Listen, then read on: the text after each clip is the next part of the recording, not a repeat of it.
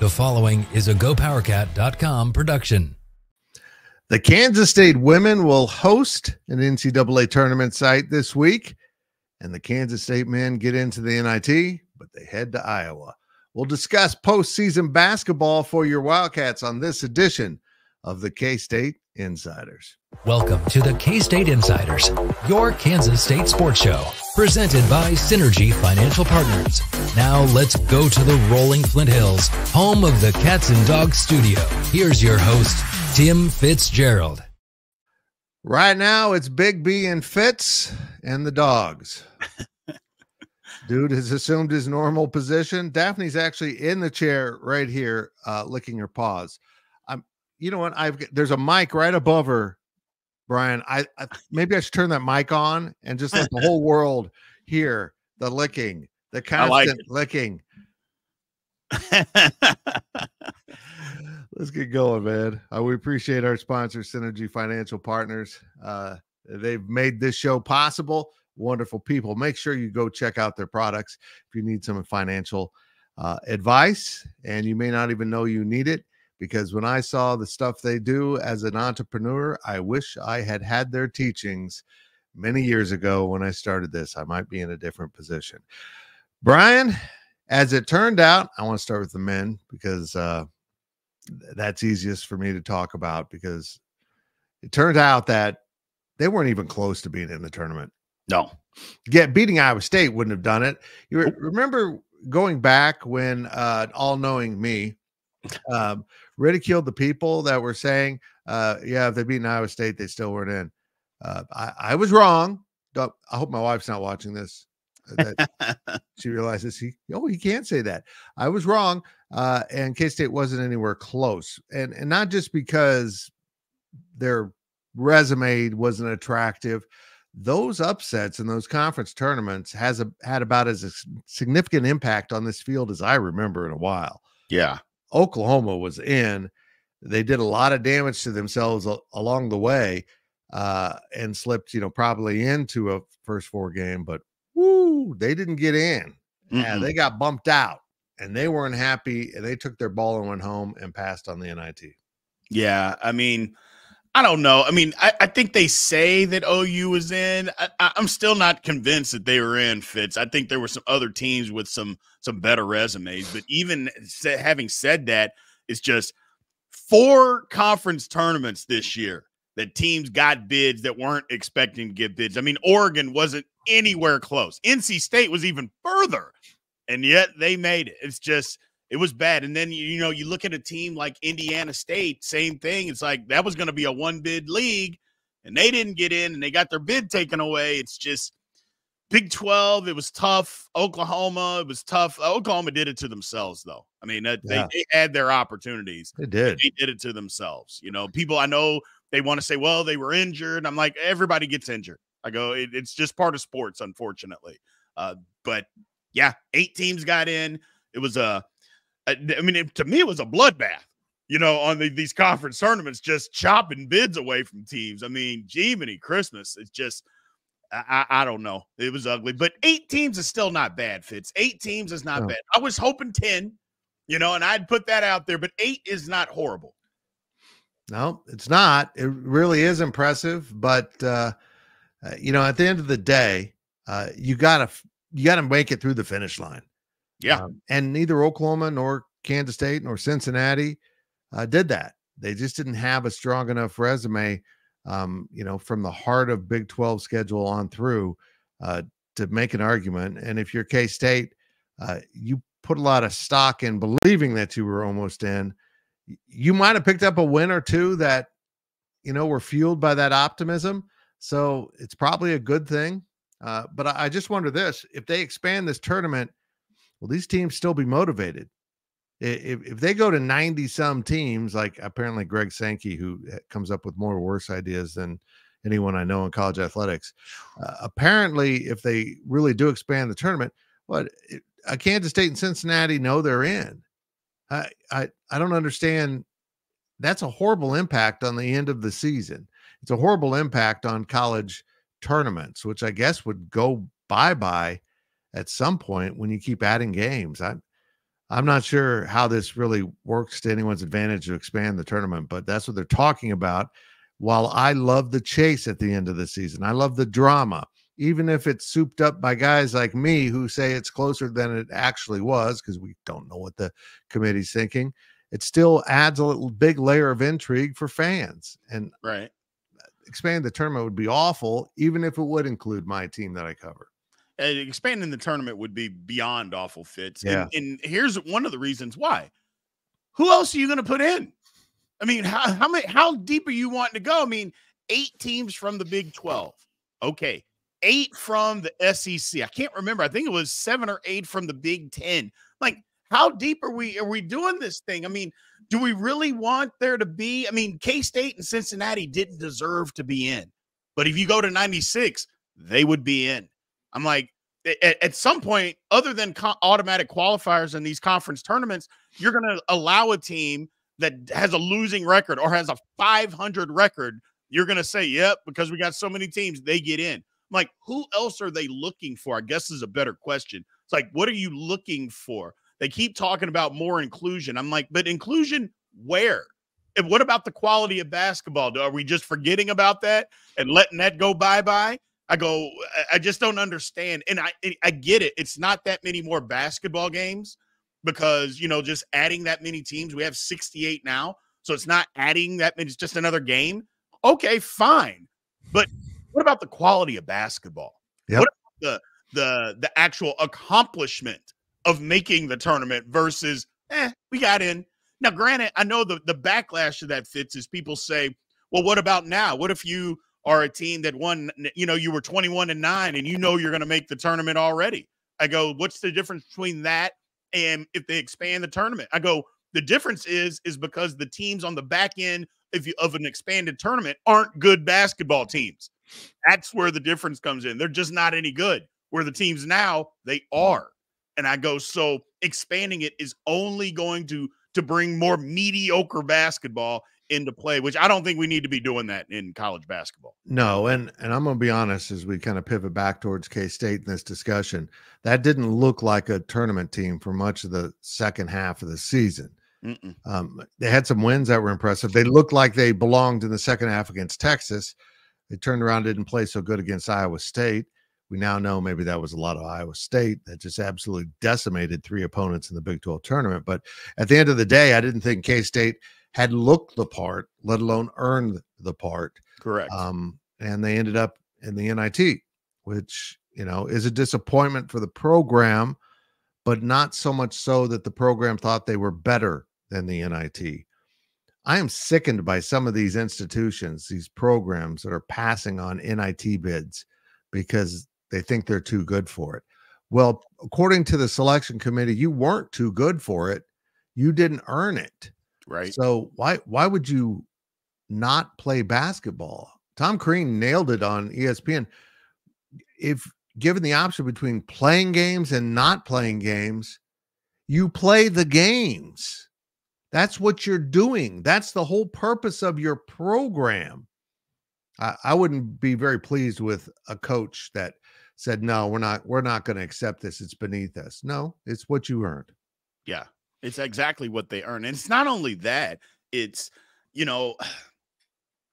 teams that think they're, for instance, I don't want to pinpoint anybody out or anything like that, so I won't do that here. I go, but there's several teams out there that are building programs from what they perceive to be. They're just trying to build themselves up that passed on the NIT. And I don't understand why you're passing. And if you want to compare it to football, you can compare it to football. I go, the difference in football is players are backing out. Right. Now, if you go and you accept the game but you got a bunch of opt-outs and guys don't want to play, okay, fine. You'll figure it out. I go, but in football, it's not the schools are backing out of these bowl games. It's the players are backing out of the bowl games. And in basketball, I just don't see that happening.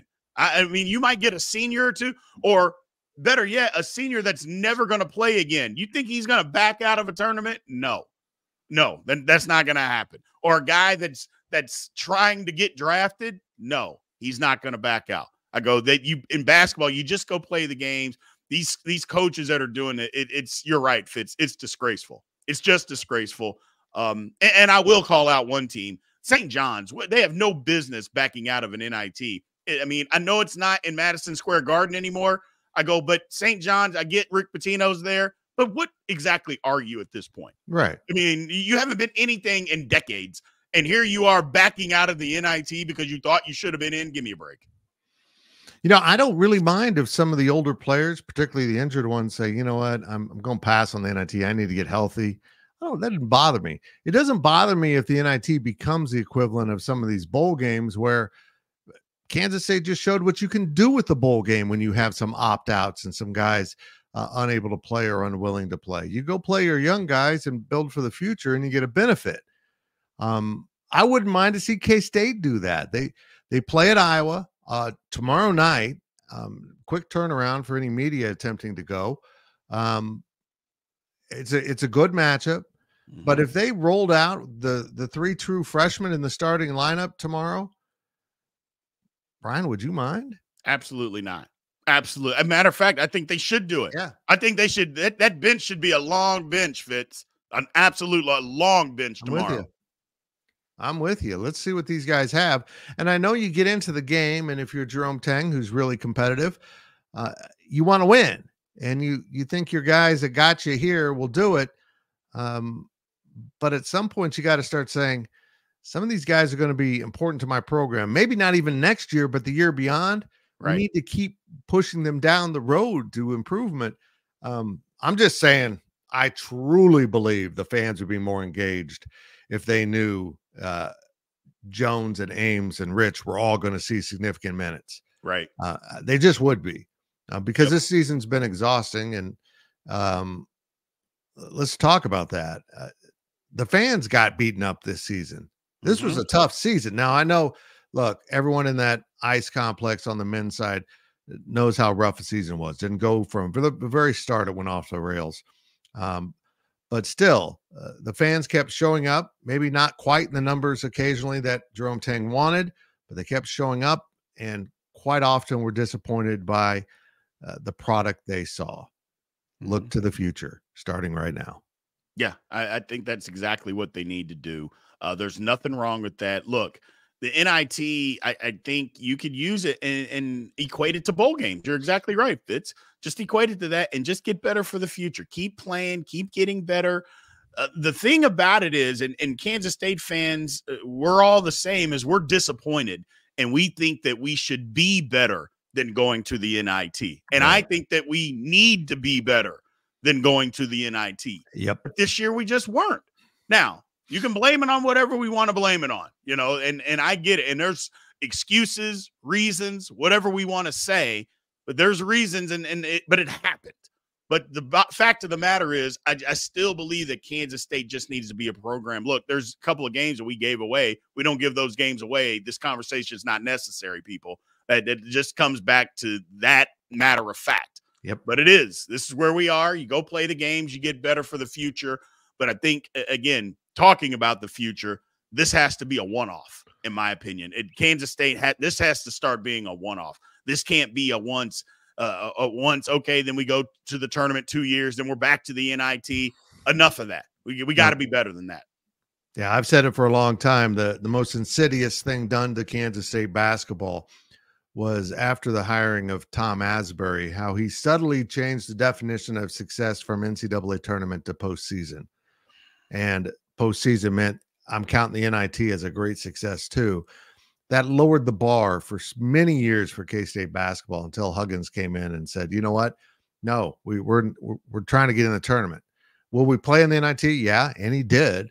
But the idea is to get into the damn NCAA tournament. This is the first NIT bid in a while. So we'll see how K-State does. It's a different feel. You really have to self-motivate. You know, it doesn't have that huge game feel to it. Even going on to someone's home court like K-State will do tomorrow night at Iowa, it's not the same energy you have from the conference or regular season. Brien, I'm not sure this K-State team has it in them to kind of invent solely their motivation. I think they've had to feed off the crowd and some outside energy to get that done. We'll find out, I guess, but maybe the young guys, given an opportunity to play, would bring that energy. Yeah, I think that might change some things. I think that first of all, I know we just talked about it. We got to get the young guys on the court. Yep. I know we want to win, but if you're not going to play them, I'll say this, then why are they there? Yeah. I mean, if you can't play those guys in this type of atmosphere and environment in real games that matter, if you're not going to play them now, I would suspect, and I have no problem saying this, Fitz, I'm not sure they're going to be at Kansas State next year if they're not going to play now.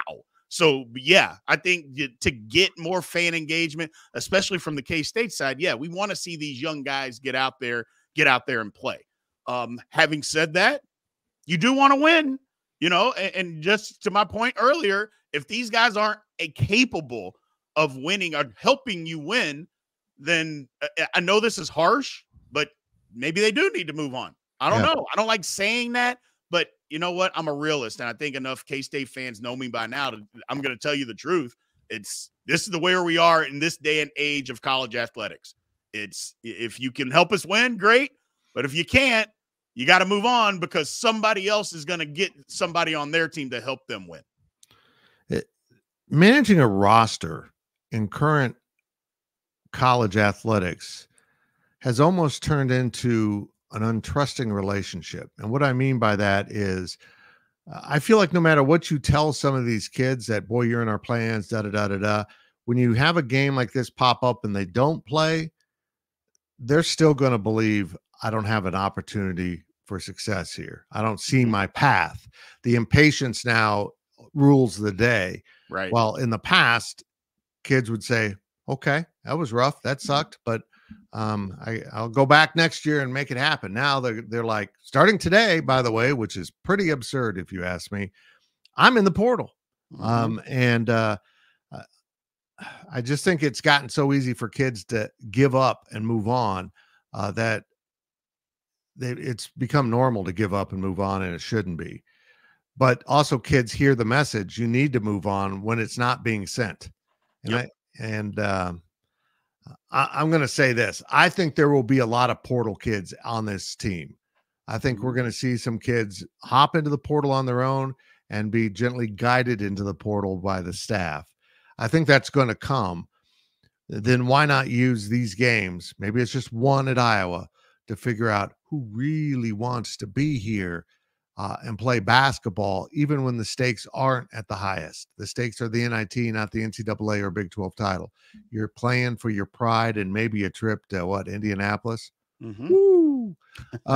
So we'll see if that works. I don't know how Tang will approach it. He does have some guys that are banged up. David Gasson was playing on a bad back, bad knees. I mean, he was a mess. Tyler Perry was limping around.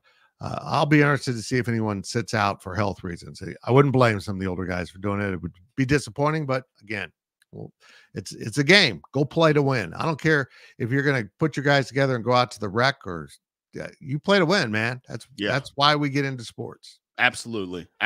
Go play to win. Here's another thing, and I know I mentioned this earlier. Look, and there's an opportunity to go play overseas and all of that kind of stuff. Look, Tyler Perry is not an NBA player. David Gasson is not an NBA player. So that's not going to happen. They're not even G League players. But they can have a good possibility to go play overseas if that's what they choose to do, and can do it for a while, health permitted.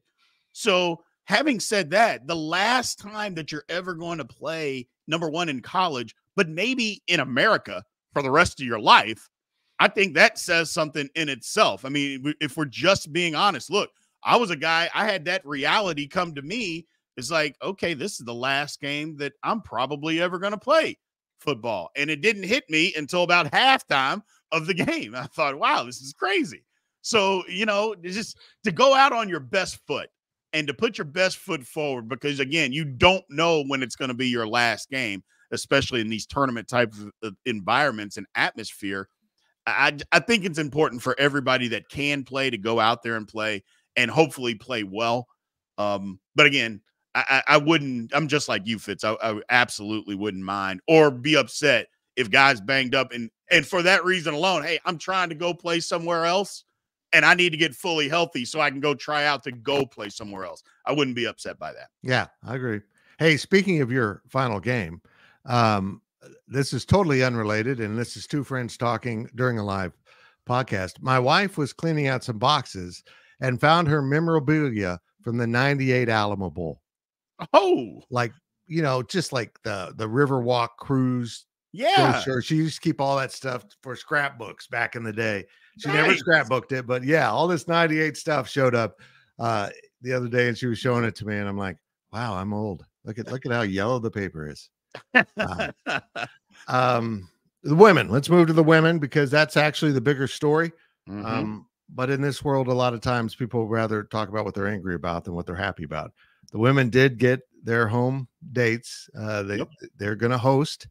A very good Colorado team is, the other significant seed coming in.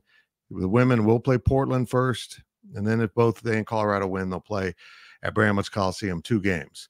Great opportunity for the program. Ironically, I saw the Colorado women in person, not something I ever thought I would say, but they played the game before K-State's game against USC in Vegas and beat defending national champion LSU. So the Colorado women are legit. If I had to make a quick analysis, I'd compare them maybe to an Iowa State.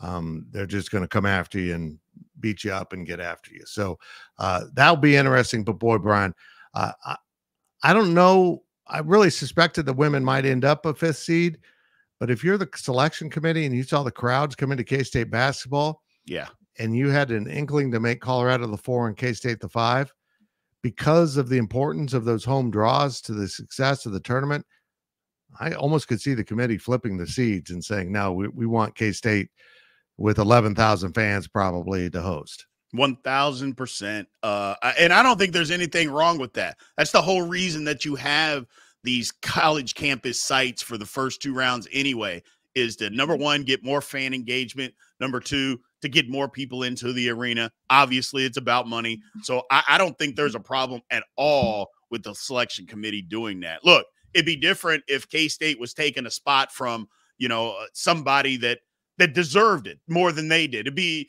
like if they were a 7 seed or an 8 seed or something like that.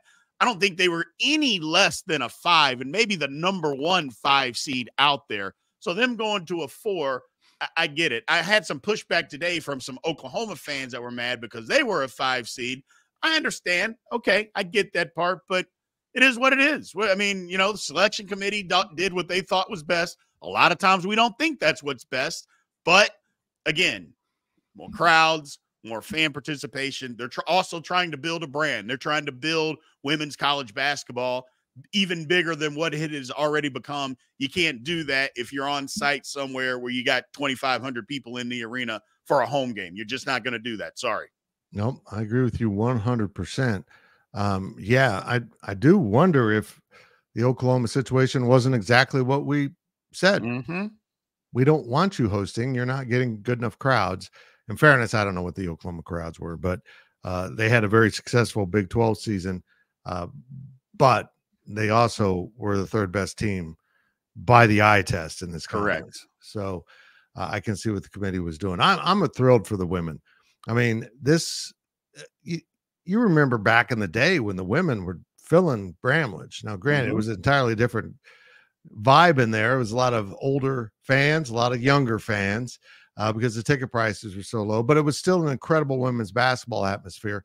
And to start to get that back is really cool because K-State will support any team that is successful and plays so hard their faces fall off. Right. That's kind of a thing for K-Staters. Yes. That really is. I can't speak about that at any other school, but it's not just about being successful. To really get the fan base engaged, you have to get a bloody knee. You have to really get after it.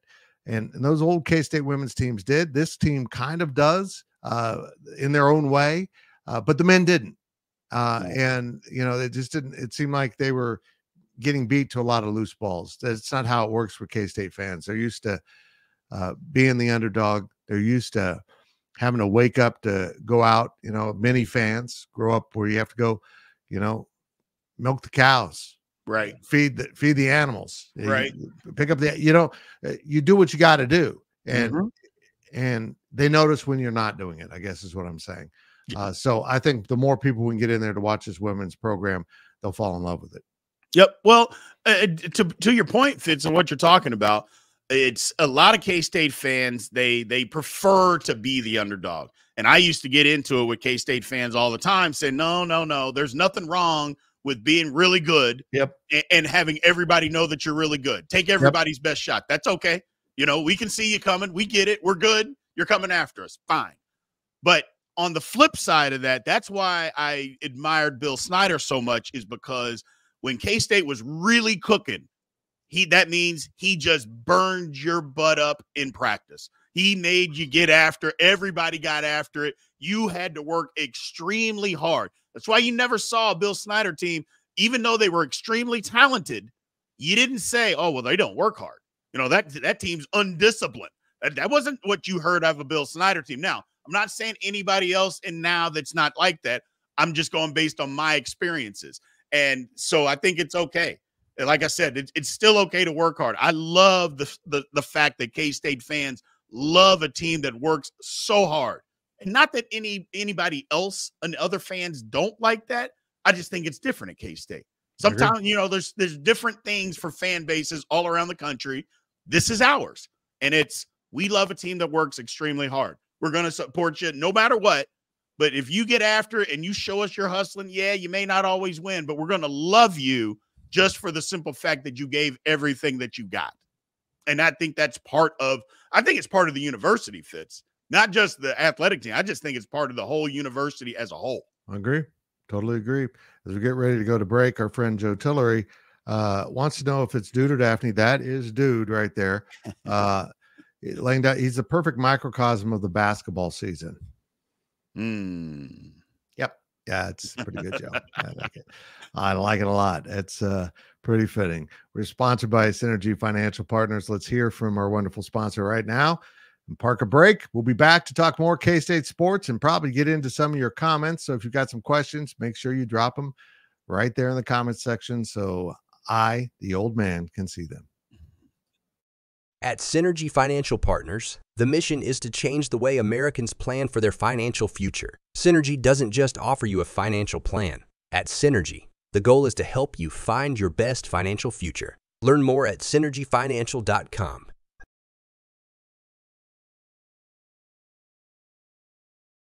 Welcome back to the show. Let's head back to the studio.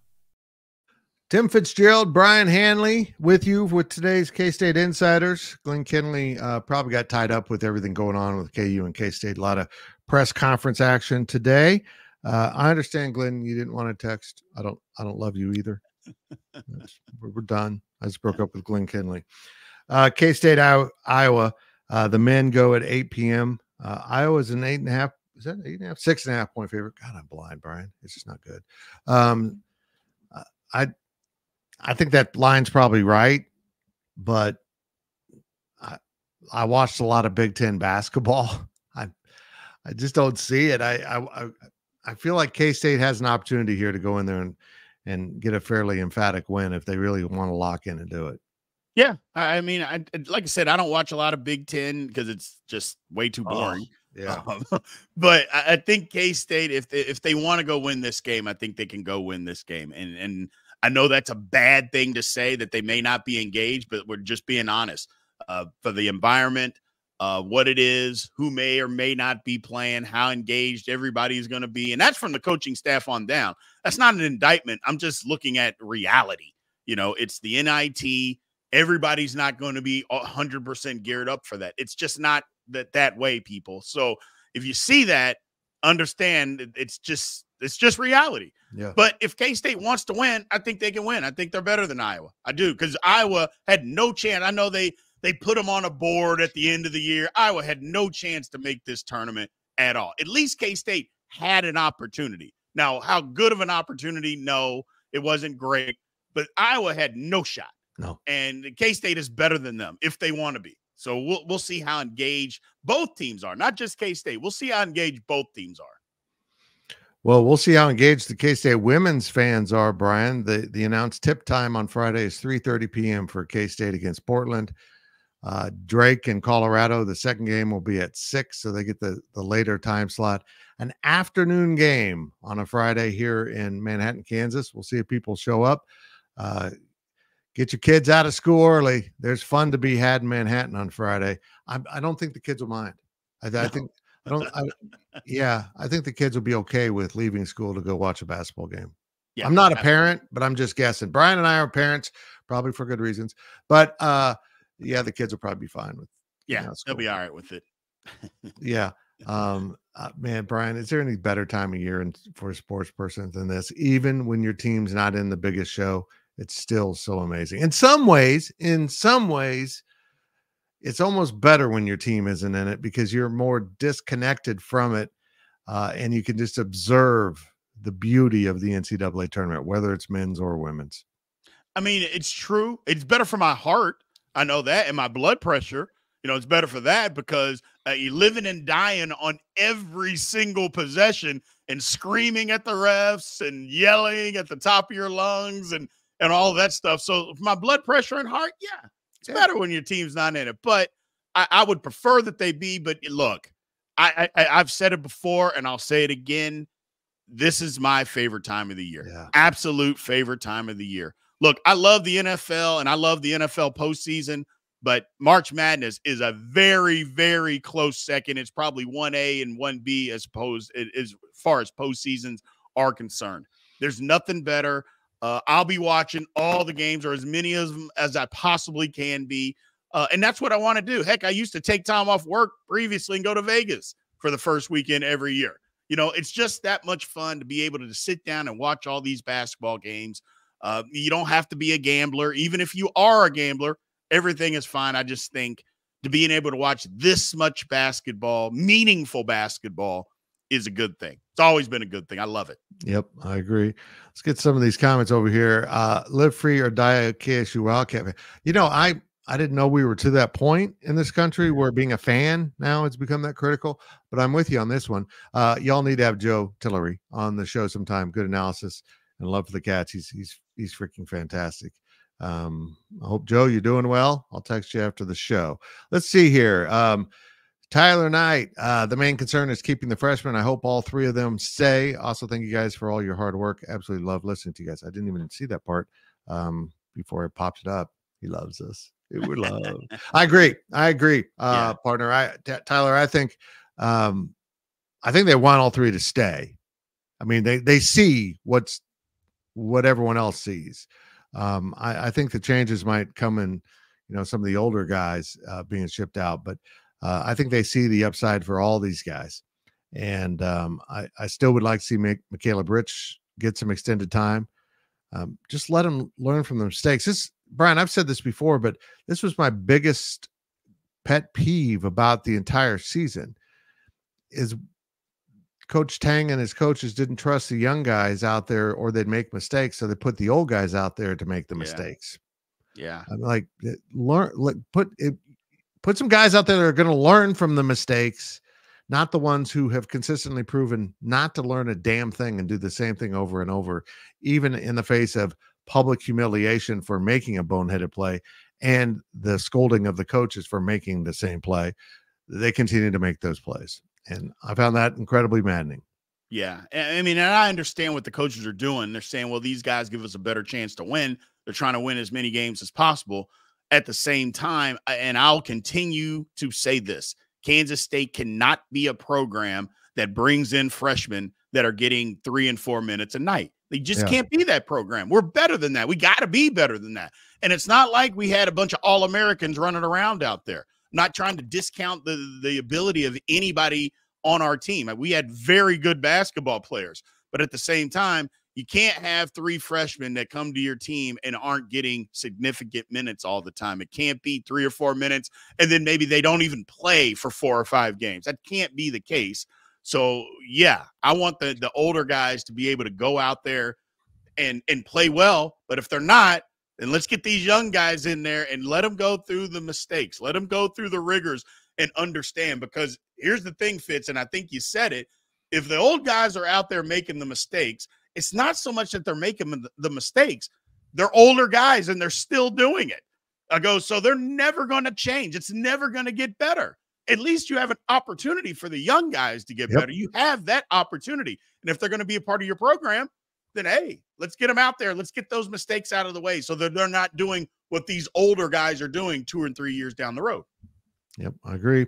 Purple Freak brings up a great topic here. The women got credit for what they did earlier in the season because let's be blunt here. Towards the end of the season, they weren't playing at a 4-seed level. Right. Earlier in the season, they were playing at a 2-seed level, and then the injury to Aoka Lee happened, and it kind of derailed them, and they haven't bounced back from that the way I think any of us expected. But I still think they're capable of doing it. Maybe the switch gets flipped right now with the tournament. But yeah, you're not wrong, Freak. But that's what the committee does. The committee looks at you and did something change with this team that is correctable? And certainly losing a significant player to injury, trying to get her or him back to get into action, return to old form. That's a correctable problem. I know a lot of fans wanted to, try to argue, well, K-State lost a couple players that never played this. The committee doesn't care about that. They were never on your team this year. That's right.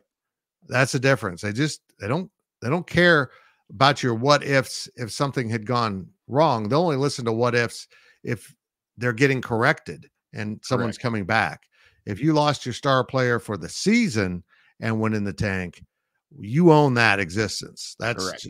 But if you're getting them back, that's why Bill Self's being so coy about his injuries. He wants to make it clear that every intention is these guys will play even if they can't play. Right. I think one will play. I think McCullough will play, but Dickinson, if you just look at the matchup, it's probably best he doesn't play because Sanford's going to get up and down on him. But I just think that's interesting that the women's committee did really look at what they should be and gave them credit for that. Yeah, I think, and they always do that. They always do that, and they should. They absolutely should. But they do come out. The one thing I will give them credit, they come out and they say every game matters. So whether it's the first game of the year or the last game of the year, who you played, who you beat, all that kind of stuff, it all matters. Here's a question that I'm going to pose to you, Fitz, and maybe you have some insight, or maybe just by looking from the outside looking in at the women's team, is Aoka Lee, is she 100% healthy? No, she's not. I didn't think so. No, she's still fighting an ankle and damaged the other ankle and coming back a little bit. So as a fellow big person, I'm not saying she's a large athlete. I mean, she's a force. Mm-hmm. Those ankles, they're built pretty much like the little people's ankles. Yes. They get a little more stress. So that can be a bigger deal. Hopefully though, they've had some time off now and that will pay off with, a good week's rest. I'm sure she's practicing a little bit, but it's kind of hard to walk the line between getting them healthy and also keeping them fresh and ready to play and prepared. So that's the line they're walking. Our friend K-Ned with a really good point. The narrative about the Big 12 gaming the net system, how important is postseason for Big 12 to shut that down? If the Big 12 gamed the net system, then nobody gave K-State the rules. Exactly. Because K-State got hammered in the net. And there's still a lot of people don't understand this. Why did UCF get the bye, or why I keep saying get the home game and not Kansas State? It's because of the net. That's what the NIT used. They don't care what your record was. No. They look at all the teams available to their selection, and they're going straight off the net. So Oklahoma and Cincinnati were supposed to get the byes for this conference. Oklahoma said, no, we're too good for the NIT because, we're Oklahoma. And so UCF was a good 10 points higher than K-State in the net. So I think even UCF gamed the system better than K-State. I would love to see a breakdown of why K-State had that happen to their net.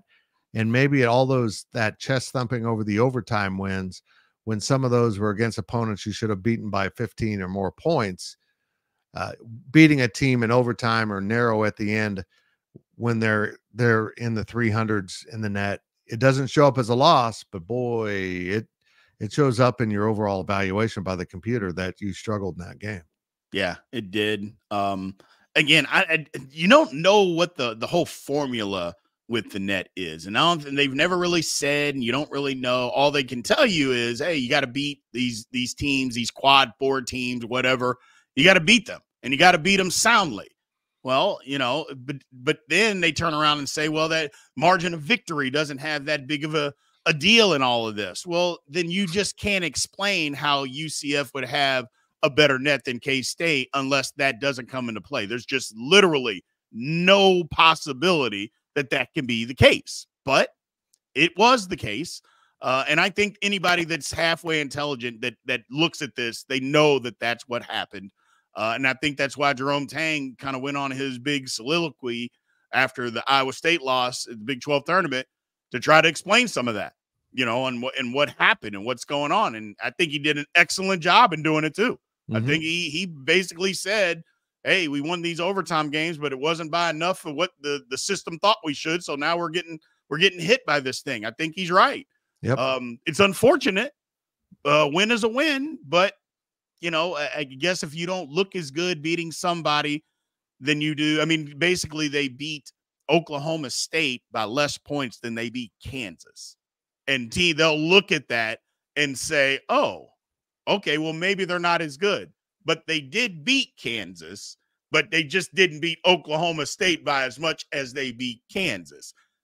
I know that's confusing and it sounds stupid, and it is, but that's the truth. That's what happens. Computer does. For every computer program you want to blame is a human writing the code. This is what's important.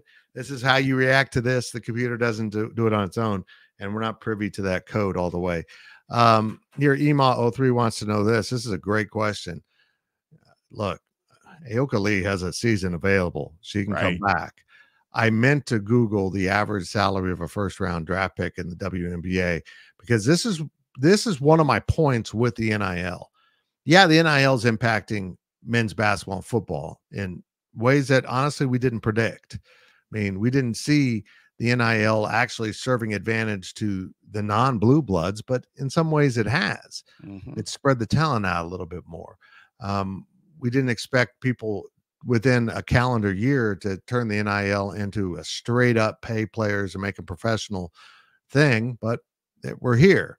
On the women's side, though, I think the NIL can encourage a player of her status to go ahead and stick around for one more season because the money is very equivalent to making, that getting drafted in the first round, which I would imagine she would be. So, I think for volleyball and women's basketball, the NIL can be a huge tool if the fans want to give money for that. The NIL doesn't necessarily make the decision. Sometimes, the fans say, this is going to women's basketball. This is going to volleyball. This is going to baseball. And if they can keep Lee, it's pretty good. Another question about Gabby Gregory. She hasn't looked healthy. She hasn't been the second half of the season. But women's basketball, K-State, if the NIL kicks in, could be huge, could be enormous for this program, keeping talent around that might leave otherwise for professional opportunities. Yeah, I think so too. I think that's, and obviously it's because of the COVID year and all of that stuff. It's made extra years possible. And you don't really see, although I think here in the future, you might start seeing some women leave early. Basketball players leave early to go make money. If the money keeps getting better in the WNBA, you might start seeing that. But right now it isn't. And so it's a great tool to keep them around longer, which is why I've said this all season long. There is more star power in the women's college game right now than there is the men. Yep. Because several of these women that are playing, and you'd be hard pressed outside of your own team to pick 5 guys from different schools that are star players in college basketball right now. Doesn't mean that it's not good basketball. I'm not saying that, but I'm just talking about sheer star power. And you'd be hard pressed to get 5 guys that you could say are truly stars. And not one of them is as big as Caitlin Clark. I'm not sure that one of them is as good as Angel Reese from LSU. Not as good, but as far as star power, Angel Reese at LSU, even Juju Watkins out at USC. I mean, there are some real stars in the women's game right now that the men just don't have. So I think NIL for them It's a good thing. Heck, Angel Reese came out, Fitz, and said last year, no, I'm not leaving. I go, I'm making way too much money to leave. Which, good for her. Good for her. Yeah, good for her. It'll be interesting. I'm fascinated by it. And I don't know if this was the women's selection committee looking for a matchup or being careless. How about K-State ending up in Iowa's bracket where they could play again in the third round for the third time this season? That seemed off to me, my friend. Yeah. Yeah, it didn't make sense. And a lot of times that they try to schedule those things where they don't have them play until maybe possibly a Final Four. Heck, they've already played twice this year. They're not even in the same conference, which is an anomaly in itself. But okay, fine. I think it was a mess up by the selection committee because, again, if it was a first-round game or something, first or second-round possible matchup, maybe just for the simple fact you want to get as many people in the arena as possible. Although I don't think Iowa's struggling to get people to come see Caitlin Clark. But having said that, I can possibly see that. But when it's a neutral site game and it's going to be possibly in the Sweet 16, to me, I think it was just an oversight by the committee. Well, Casey's got to get there. They got to survive 2 at home. It starts Friday afternoon in Bramlage Coliseum. The men, of course, play tomorrow night at Iowa. We'll see if they can win that game. We'll find out who they play, where they play. More importantly, I think they're paired up with the Utah game, and I just totally dropped who Utah is playing in the first round. But I think those winners advance, and it's entirely possible K-State would play at home if they can. The men can win in Iowa City, but the women need to advance, and if they do, they'll meet Iowa, as we mentioned, in Albany. Is it Albany or Albany? I'm not sure. The host got in trouble, hostess, on the NCAA women's selection show for saying it wrong. I just want to go on the record. I don't care how it's pronounced. It's there Albany. You go. It's Albany. It's just someplace I'm not visiting anytime soon. But I'll give her credit. She did say Holly Cross. Oof. I think I dated her in junior high. Holly Cross. We'll be back. We'll take our second break now and hear from our sponsor, Synergy Financial. And after the break, Brien and I will wrap it up and maybe promo a little bit of stuff going on the Big 12 Insiders. And oh yeah, Brien has something that you need to get to prepare yourself for tournament time. We'll be right back. At Synergy Financial Partners, the vision is to build the world's largest consumer financial education and empowerment company. Synergy doesn't just offer you a financial plan. At Synergy, the goal is to help you find your best financial future. Learn more at synergyfinancial.com. Welcome back to the show. Let's head back to the studio. Tim Fitzgerald, Brien Hanley. I still have a comment up. There we go. It's gone. Brien, first of all, before we get to do anything else, you have put together an ebook to give people a guide to picking the bracket.